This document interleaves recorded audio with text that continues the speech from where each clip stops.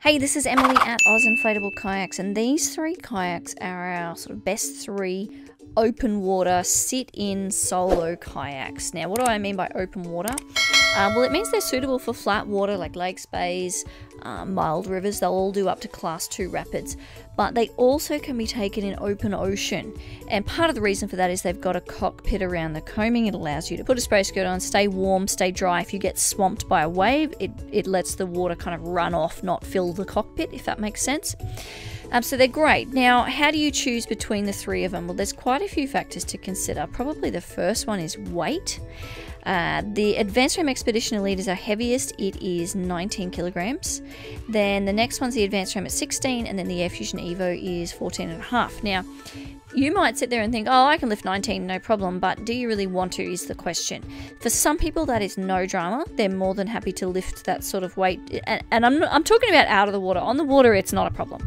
It's getting it to and from the water. It's setting it up, that kind of thing. So for a lot of people, that's no issue. For some people, they're like, yeah, no way am I going to lift that. If I get someone who's 5 foot nothing, 83 years old, all sorts of back problems, I'm not going to sell them this kayak, right? So you've got to think about, is this going to work for me? Personally, I'm pretty small, but I'm reasonably strong. I find this one a bit of a struggle, whereas the Advanced Frame at 16 kilograms, the difference between 19 and 4 meters long and 16 and 3.2 meters long is quite big for me. It's the difference between being able to do it fairly easily and happily and kind of feeling a bit like, oh, what a drag. I can do it, I just don't like doing it. The Evo I find pretty easy, 14.5 kilograms. So think about that. The biggest difference, of course, is performance, and this is really important. So the Evo goes fast, very fast. It's our sleek, sort of high-performing kayak. The Advanced Frame Expedition Elite's the next fastest, and then the Advanced Frame comes after that. Why is the Evo so fast? Well, it's 4 meters long, which is the same length as the Expedition Elite, but it's narrower across the beam. If we look at the down shot here and compare, you can see that this one is a lot fatter for the width than the Evo. That combined with the excellent rigidity you get with the Evo, so the Evo's got actually an internal pole structure in it, as you can see here, that red thing's aluminium that you assemble that, means that it really goes. You can get some really good vertical paddle strokes, really good torso rotation, and you can go really fast. You can also cruise in it if that's what you want to do, but you can go fast, very fast in this kayak. The Expedition Elite and the Advanced Frame, they're more cruising kayaks, so they still paddle really beautifully. It's a delight to paddle them, and they glide wonderfully in the water, but they're not what I would call sprinting kayaks, if that makes sense. They've basically got more surface area, and they're a bit heavier, so they're a bit slower in the water. So have a think about that. Over sort of a multi-day expedition, you're probably not sprinting much anyway, so you've got to kind of ask yourself, well, am I really bothered? Because there's some other advantages that the Advanced Frames have when we look at the longer trips. But if you're the sort of personality who's quite adventurous, quite athletic, you like to challenge yourself, you want to get a good workout, the Evo is excellent. So what's the flip side of that narrowness? Well, what you've got to remember is if you've got quite a narrow kayak across the beam, it's less stable than one that's fat across the beam, okay?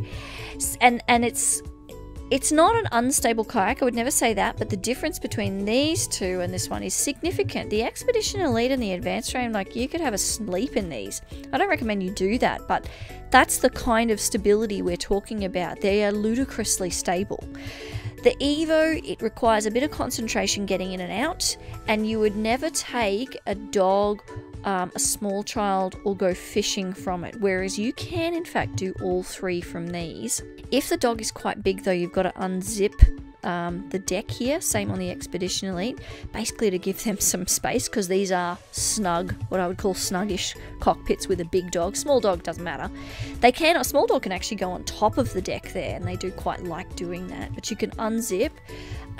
You would be a bit careful with the floor on the Advanced Frame. You'd buy a product we sell called the DuraFloor as a protective mat, or the drop stitch floor as an enhancer.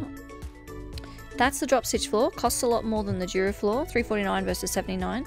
The DuraFloor is just a mat though to protect the floor, good for fishing and dogs, whereas the drop stitch floor is a performance enhancer. It'll give you added rigidity in the kayak. Fantastic if you are heavier.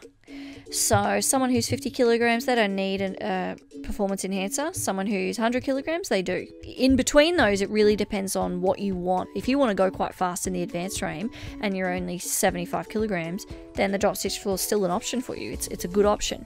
And it's tough as nails, that drop stitch floor. So if you've got a dog or you're going fishing, then you don't need to get the Durafloor as well. It's one or the other, if that makes sense. Doesn't add to the weight because you actually put the drop stitch floor into the kayak instead of the soft floor that it comes with.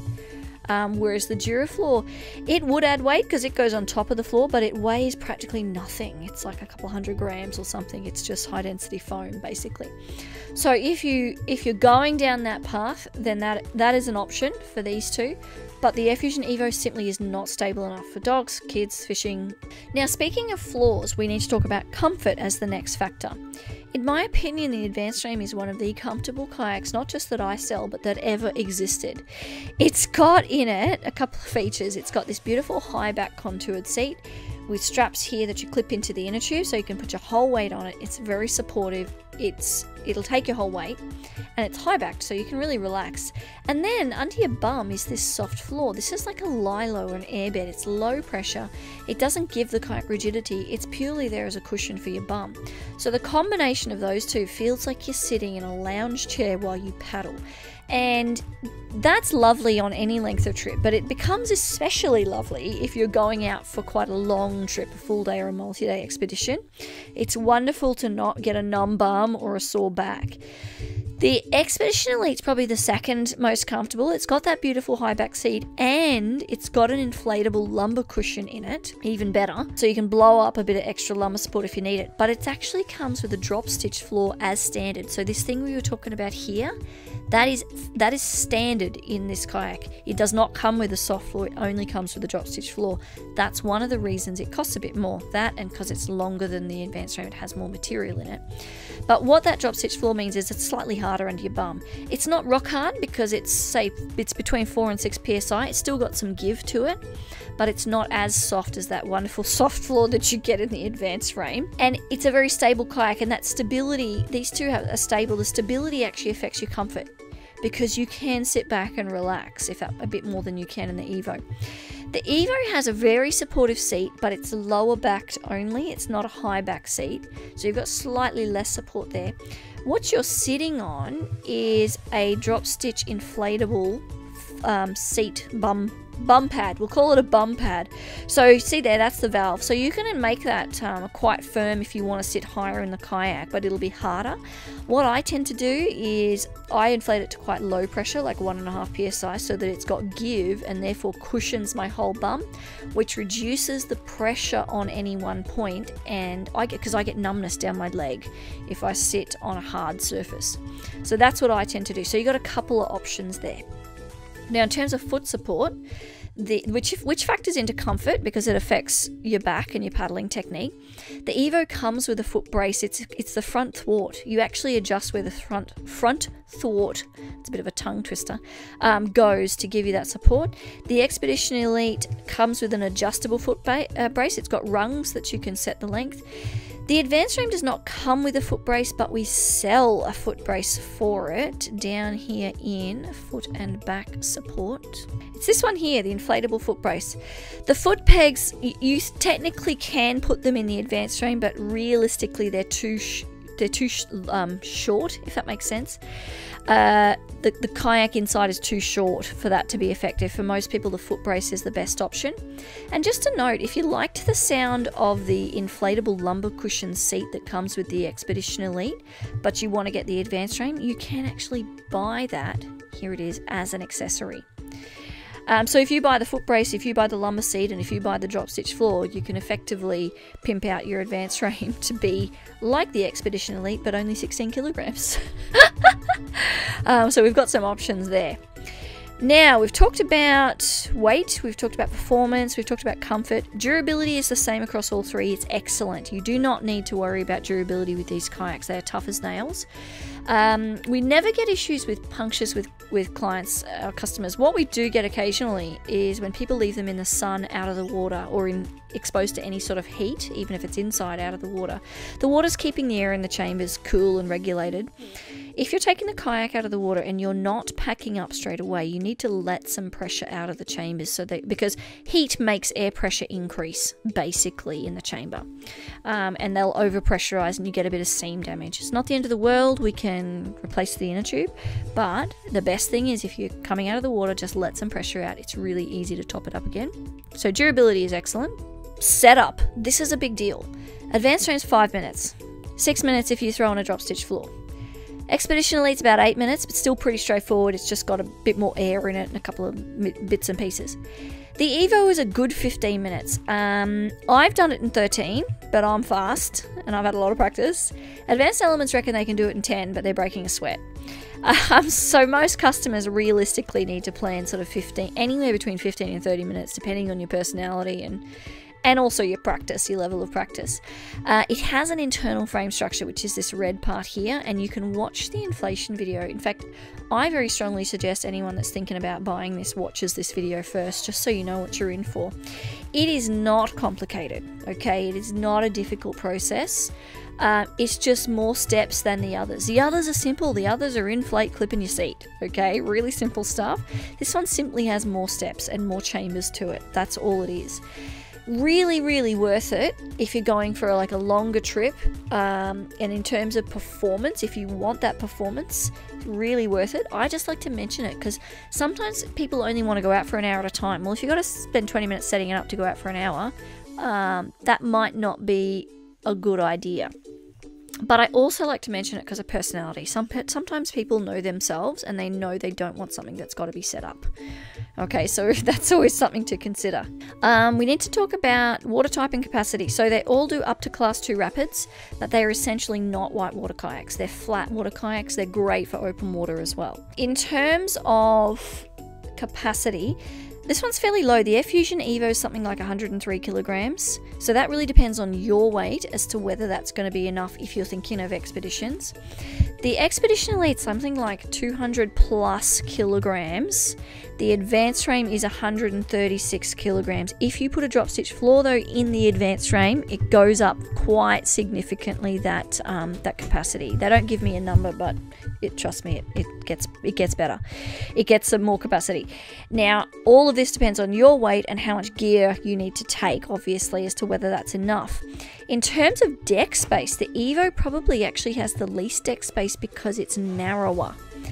So if you look at this, you've got this front spot, you've got the D-rings here at the back to load up, and you've got a rear hatch back here.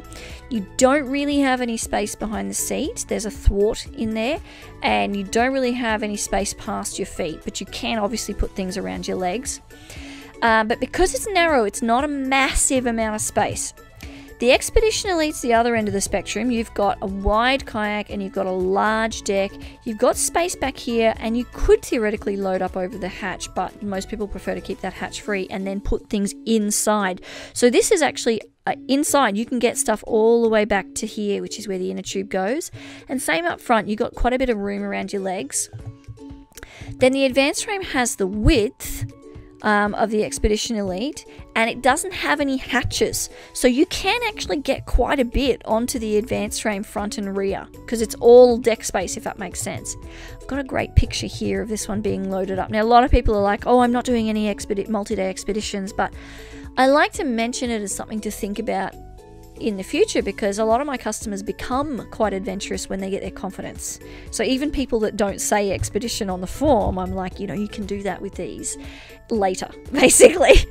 Same with the open water thing. You know, you might say, oh, I'm not going in open water, but you'd be amazed at what some of my customers end up doing. Okay, so that's the sum of the summary of these 3 wonderful kayaks from Advanced Elements. All great kayaks. It really comes down to you.